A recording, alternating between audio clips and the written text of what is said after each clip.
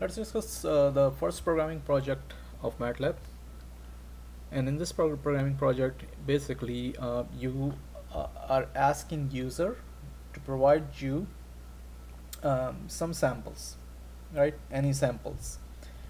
And then you have to calculate the corresponding values of the quantized voltage corresponding to those sample values. And you have to calculate the the quantization error, and you have to plot the original signal samples that are given to you, and you have to plot the quantized signal, and you have to display in the command window what is the quantization error in decibel as well as in base 10. So that's what you are doing in this project. So if I go to the steps, so you are going to ask user to give you, grab a pencil, you're going to ask user to give you some sampled data vector, right? So user is going to enter, let's say if I'm giving you an input and you're saving that input in vector x. So I can, when you ask this question, I can give you 0.2, 0.9, 1.5, 0.6, whatever. I can either enter the value as a vector, or I can enter the value as sine 2 pi times 0 to 50. So it's going to calculate 51 values from 0 to 50 times whatever, 0.1 millisecond, right? Something like that. So the point is I can enter samples any which way I want, either discrete values like this or through equation like this, whichever, right? Just that depends on the user. So once user give you the sample data, you can ask user, give the information about the ADC that you want to use to produce the digital code or quantized value. You're not producing digital code here, just the quantized value. So user is going to give you what ADC values, including how many bits are there for the ADC, what is the maximum reference voltage, that is VR positive, and what is the minimum reference voltage, VR negative. So you're going to ask these three things as a vector. So user is going to give you number of bits, let's say 10, 5 VR positive, -5 VR negative. So use as a vector, don't ask individual questions 3 times.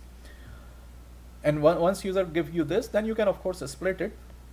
You can assign 10, that is the first value of this vector, as your number of bits, and you can assign the second value of the vector as your VR positive. You can assign the third value of vector as VR negative, right?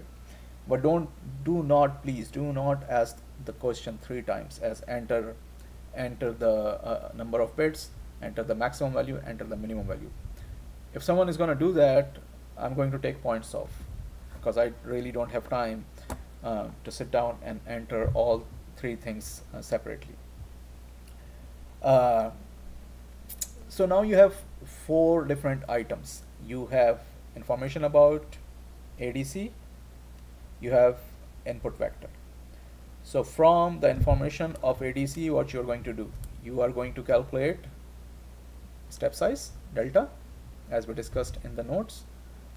Then once you know the step size, you are going to calculate the step number I for each input value, right? So you are going to calculate, let's say if my first value is 0.2, then you're going to take that value from the input data set, the first value, and you're going to calculate what is the corresponding value of step number that will be assigned to that input value. So you're going to take round of the first value. So the first value will be x of 1 minus what? Negative reference, right? Those are the formulas we discussed in the notes, divided by delta. So you're going to calculate what is the step number corresponding to the first value, and then you are going to calculate what will be the quantized value corresponding to the first value. So I'm going to create a quantization vector. VQ1 is going to be this I times delta plus VR negative. Okay, and you're going to repeat this process for each value that user is entering. So from each value of vector x. So at the end, when this process is finished, when you are done analyzing each value of x, and you will produce the corresponding value of the corresponding quantized value, then you have a quantized vector, right? Then you will have VQ, and each value of the VQ vector correspond to the quantized value for each value of the input vector. So now once you have that, you have to plot the original function, and you have to use the plot function, right? So basically that's plot n comma x, where n is your number of input samples. And then you're going to plot the quantized function, so quantized vector VQ, but you're going to plot that using a stairs function, so that a stairs function basically produces a sample and hold type of graph like this. So it's going to hold the value until the next value arrives, until the next time instance arrives. So you're going to use stairs instead of plot. You have to use stairs, n comma VQ or XQ, whatever. And you're going to plot these two on the same plot, on the same window. So basically you are going to use hold on function. So before you start plotting, use hold on, and then you do the plotting, plot n comma x, and then stairs n comma xq or vq.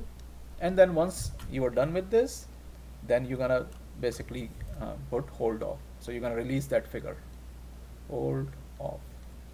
Oops. So you're gonna hold off basically is going to take, hold off is going to take that figure. It's going to release that figure. So now you can open another figure and do whatever you want. But in any case, anytime you use hold on to one figure to plot different things, make sure you release the figure once you're done using hold off. So this is basically what you're doing in this. And the last thing that you're going to do is you are going to calculate the quantization error, EQ. You're going to calculate EQ, which is VQ minus X, or X or V, whatever you're taking. I don't care which variable. So you're going to calculate the vector corresponding to the quantization error. And then you are going to calculate signal to noise ratio for the input that is being given to you. And remember, signal to noise ratio, as we discussed in the notes, there are two formulas that we discussed. One if you have the theoretical signal, and one if you have samples. So use the formula which is for samples, because now you have samples. Your X is sample, your VQ is sample, your EQ is sample, right?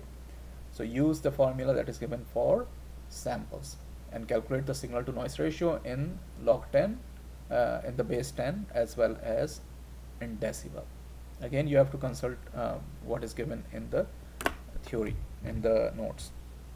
So this is the first project, and I'm not sure, yeah, I think, alright, so this is the submission information. Basically, your first name underscore last name underscore project 1 is what you're going to submit. Also, you're going to submit a paper, and just a paper, and you're going to explain in your own words what is the process of analog to digital conversion, and what is sampling, what is the effect of sampling, undersample, oversample, critical sample, what is the quantization, how does it affect errors, quantization error, and all those things, and digitization. So make a paper, write a good paper, and you have to submit the paper as well, and make sure to submit the paper in the PDF file, and name should be the same, your first name underscore last name for the paper. That's about it. This is some of the sample program outputs that I'm giving you. So I have a signal y that I'm defining, and I'm keeping it in the memory to use it with this. So I define a signal y, it's an input vector, and I'm using that vector. ADC has a 4 bits, maximum reference voltage 8, minimum reference voltage negative. Now I'm showing you separately over here. But once again, please make sure the last three things has to be entered as a vector. When you have to ask the question, input, enter number of bits, maximum reference and minimum reference voltage of the ADC. So again, I'm not going to enter three things separately. I'm going to enter 4, 8 and negative 8, and then you can go ahead and you can divide it.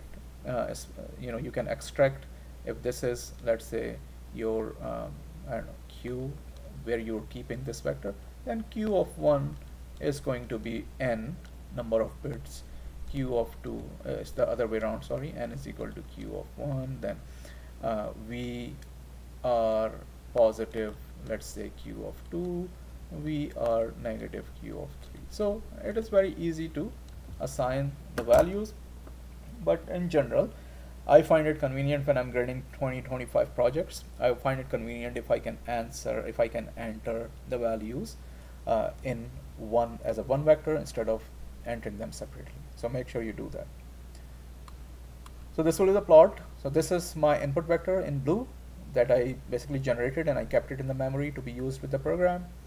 And then the staircase is my quantized value. And the legend also mentioned that as well. So this is project number